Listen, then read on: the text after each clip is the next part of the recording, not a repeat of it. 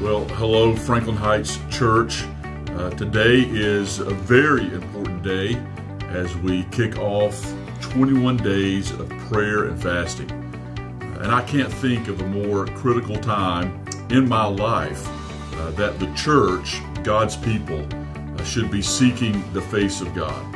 And so that's our goal, that's our vision for these 21 days as we pray and fast and seeking the face of our Lord. We're using Joel chapter 2 and verse 12 as our theme verse, our guide through these 21 days. And there, the nation of Israel is under the judgment of God, and yet he says to them, even now, declares the Lord, return to me with all your heart. And so our prayer during these 21 days is that we as God's people will return to God with all of our heart.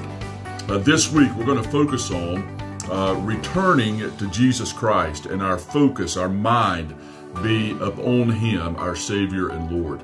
And today, we want to focus specifically on worshiping Jesus and how important it is to live a life of worship to Jesus Christ.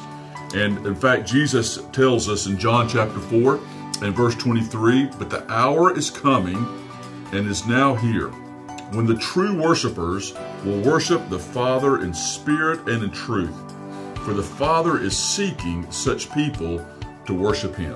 And so today, as you pray and as you fast, let's focus on Jesus in worship of Him. Thank you and God bless.